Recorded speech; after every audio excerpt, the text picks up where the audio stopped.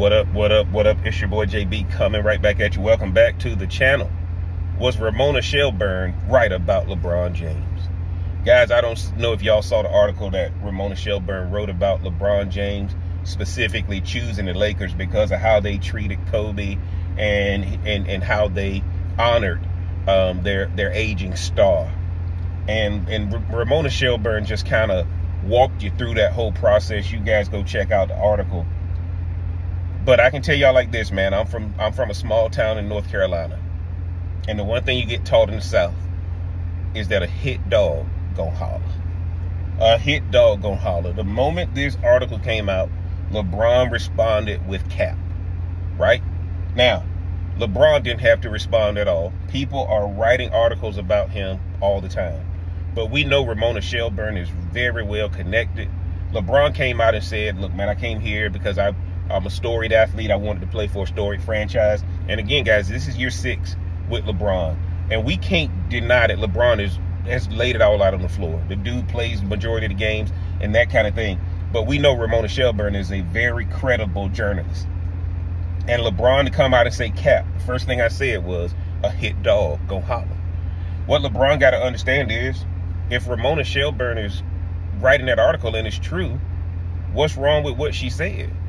Matter of fact, it makes complete sense. LA is doing everything you want them to do.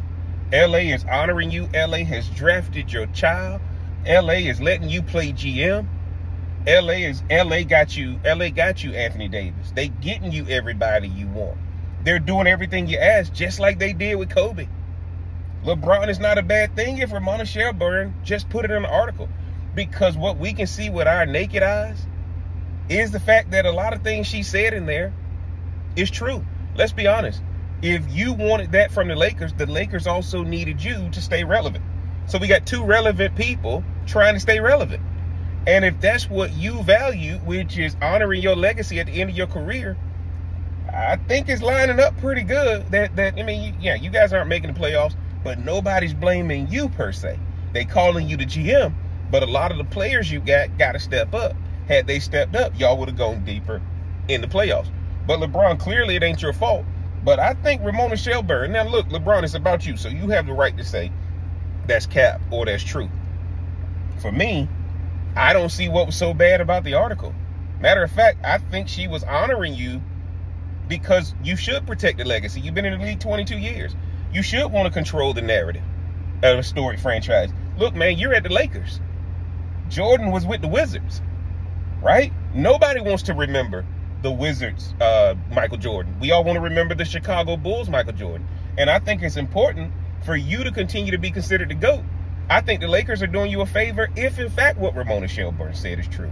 Because this is what's allowing you your longevity. You passed Kareem, right? You've won a championship.